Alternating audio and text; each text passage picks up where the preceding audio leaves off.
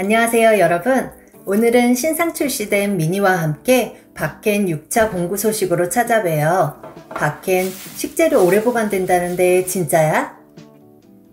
써보기 전에는 몰라요. 사과를 동일 기간 바켄과 비닐에 각각 보관했어요. 이렇게 차이 나는데 바켄 어떻게 안 써요? 여름엔 그 차이가 더 극명해집니다. 벌써부터 냄새가 찌릿찌릿.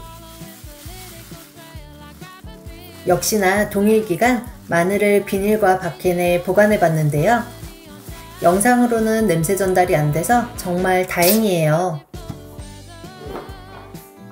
반면 바켄에 넣어 놓은 마늘, 소비기한이 의미가 있나요? 5배 더 오래 보존되는 독자적 진공밀폐 기술. 바켄으로 여유있는 살림이에요.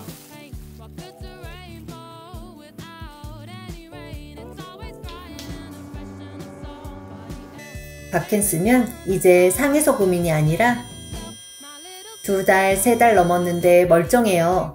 먹어도 될까요? 이런 행복한 고민이 시작됩니다. 냉장고 열 때마다 행복한 건 덤이고요. 이번에 미니까지 출시된 거 아시죠?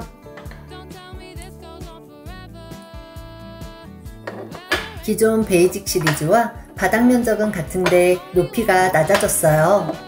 0.3, 0.5, 0.8 소용량으로 애매하게 남은 음식 담을 때 좋더라고요.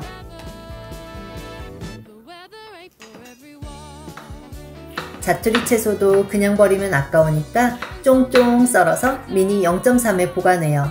쉽게 무르는 파프리카 먹기 싫다는 아이 억지로 먹이지 말고 바켄에 진공해뒀다가 먹고 싶다는 날 볶음밥에 넣어주세요.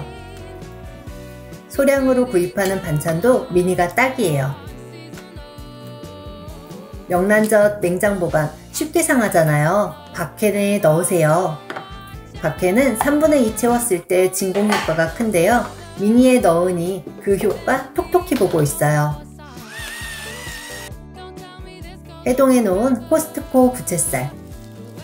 미니 0.5에 한 덩이가 쏙 들어가요. 시즈닝하고 진공 넣었다 풀었다 하면 간이 더 쏙쏙 배어 맛있어져요.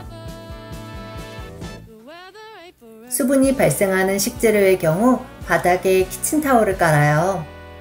수분을 잡아주어 더 오래 싱싱하게 보관 가능합니다.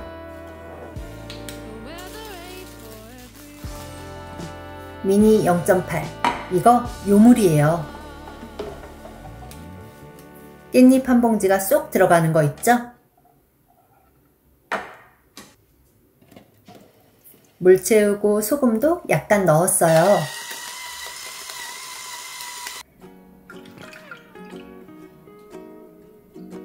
마트표 두부 한 모가 쏙 들어가요. 늘 어디다 넣지? 갈팡질팡하게 만들었던 식재료들의 전용 용기가 생겼어요. 낮아진 높이 덕분에 냉장고 공간 활용도 더 좋아졌습니다.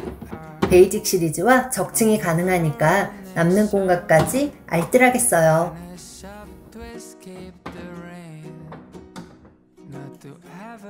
베이직시리즈 0.5, 1.0, 1.5, 4.0 4.0은 하반기 재생산 예정으로 이번 공구에는 제외되었어요. 휘뚜루마뚜루 0.5는 정말 다양한 식재료 보관에 활용되는데요. 슬라이스 치즈를 넣어 보관하면 신선하기도 하고 냉장고도 깔끔해져요. 마늘도 닌자 초퍼 한가득 넣어 다지면 이만큼 진공 걸어두면 다 먹을 때까지 진물은 변색 없이 갓 다진 느낌이에요. 진공 밸브만 닫아도 반진공 상태가 되고 다이스 바큐머를 이용하면 완전 진공 상태가 됩니다. 시금치도 마트용 한 단 묻히면 0.5에 딱 들어가요. 밑반찬 며칠 두고 먹다 보면 상했나 싶을 때 많잖아요. 바켄하세요. 기미상궁 될 필요 없이 믿고 먹으면 됩니다. 저는 블루베리 2팩 사서 넣고 그릭 요거트 만들어 보관할 때도 사용해요.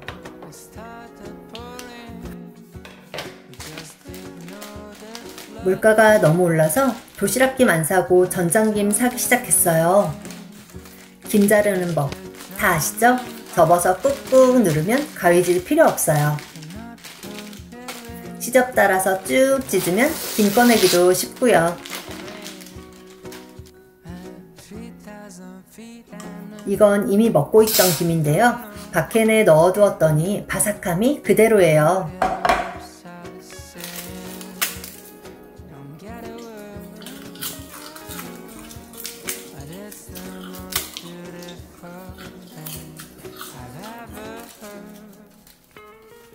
전장김 한 봉지는 베이직 1.0에 딱 맞아요.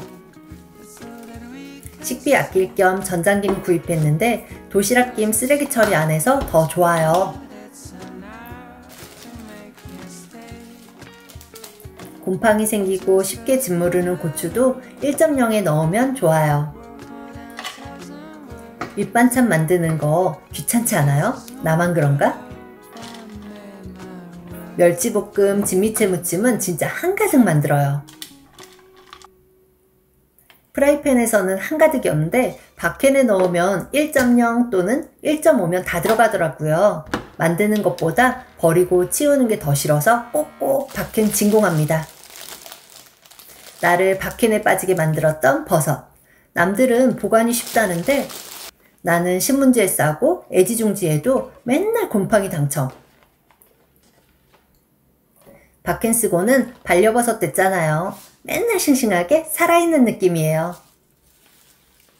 돼지 앞다리살 1kg 사서 반은 고추장, 반은 간장불고기 했어요. 베이직 1.5에 넣으면 사이즈 잘 맞고요. 이렇게 만들어서 냉장고 넣어두면 엄청 든든한 거 아시죠? 당장 하루 이틀 아니고 이번 주 내에 먹겠다 싶을 때는 바캔덕을 톡톡히 봅니다. 일반 밀폐용기보다 오래오래 보존되니까요.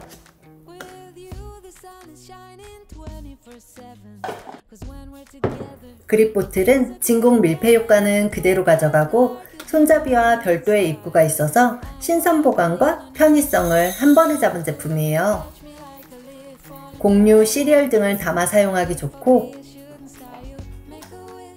무엇보다 육수팩 하나 넣어서 냉침하면 끓인 것보다 깔끔하고 맛있어요.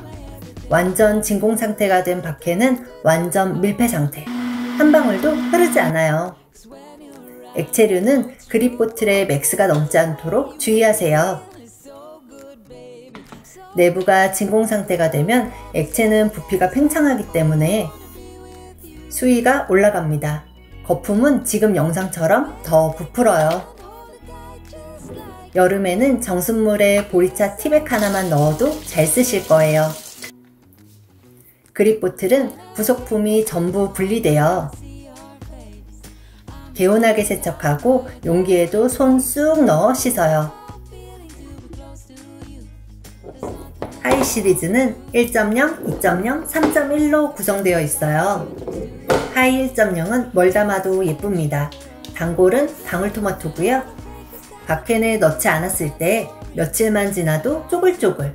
방토는 무조건 바캔이요. 1.0은 보틀 샐러드용으로 딱이에요.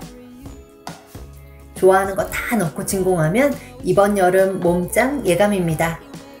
방울토마토 500g, 마늘 500g, 된장, 고추장, 소금 용기로도 잘 맞아요.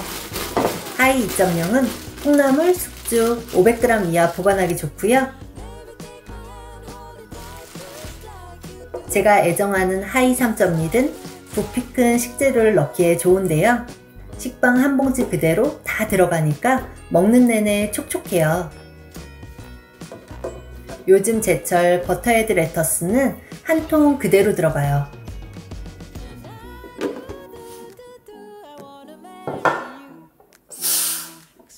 한 달 전쯤 이사 전부터 보관했던 양파예요.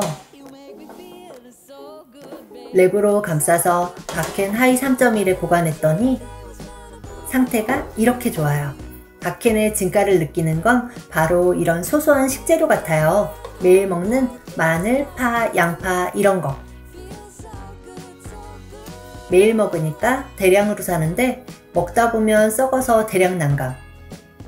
바켄이 이런 고통을 없애주니까 진짜 바켄에 열광할 수밖에 없는 거죠.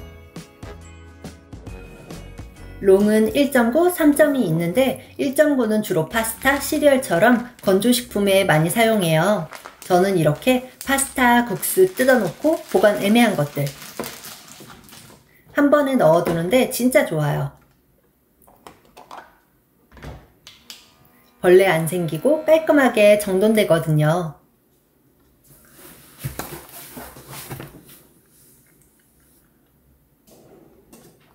(3.2는) 저의 애착 사이즈. 뭐 말만 하면 애착이래. 그만큼 바켄은 제 살림에서 단 하루도 떼어놓을 수 없어요. 저는 3.2 대파 전용으로 사용해요. 뿌리 자르고 용기 크기에 맞게 자르면 마트용 대파 한 단이 딱 맞게 들어갑니다. 꼭 맞게 들어갔을 때의 희열. 살림하며 이런 소소함들이 즐거워요. 대파는 제 경험상 이거 다 먹을 때까지 안 상해요. 한 달, 두 달 카운트도 해봤는데 다 먹는 게 더 빠르더라고요. 바켄을 만나면 썩은 식재료와 이별하게 되고요. 냉장고 정리는 덤으로 따라와요. 모던주부 바퀜 6차 공구 이벤트도 푸짐하니까 많은 참여 부탁드립니다. 감사합니다.